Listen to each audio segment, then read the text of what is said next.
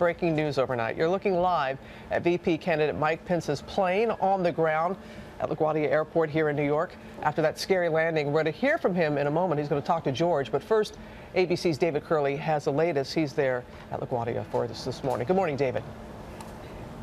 Morning, Robin. This is the end of the runway right behind me, and crews were working until just a few minutes ago cleaning up where this jet ended this very dangerous incident. Overnight, we have an emergency in the airport. The Boeing 737 campaign plane of Vice Presidential candidate Mike Pence skidded right off the end of the rainy runway at New York City's LaGuardia Airport. Tower, the aircraft is off the runway on the right side of the arrestor bed. It looks like it's intact. Emergency crews, rescue teams flooding the scene, seeing that the jet had hit the safety barrier, tore through it, and ended up on the grass next to a roadway. I heard a noise. I didn't know what it was. I looked up and I saw this Trump-Pence plane making a noise, screeching, and it came to a stop right here. None of the reporters, staff, or the candidate was hurt, and they exited out the back of the jet. At a late-night rally in Ohio, Donald Trump telling supporters about Pence's plane accident. The plane skidded off the runway and was pretty close to grave danger, but I just spoke to Mike Pence, and he's fine. Governor Pence giving reporters the thumbs up as he entered his hotel after the accident.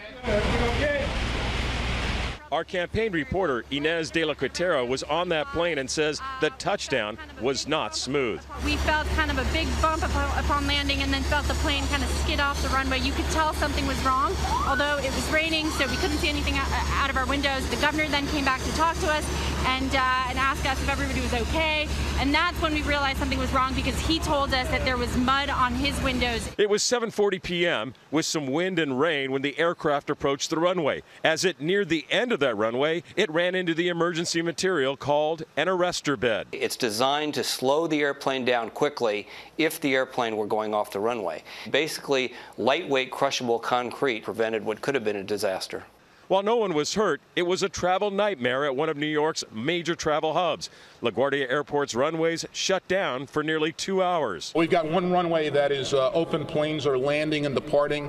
We're going to be working with the NTSB and with the private contractor tonight to come up with a plan to remove the aircraft.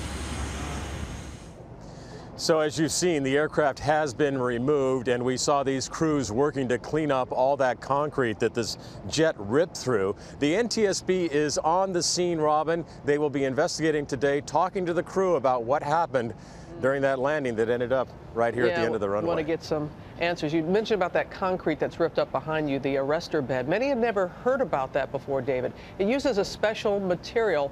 How exactly does it work? So, as Steve Ganyard mentioned, it's a lightweight concrete, or concrete that they can get air into it. So it's hard but soft. So when something really heavy hits it with energy, it kind of gives way. The concrete gives way and absorbs the energy, so it stops the jet from running into that fence that you see right behind me and onto this roadway. It did its job last night, thankfully so. All right, David, thank you very much.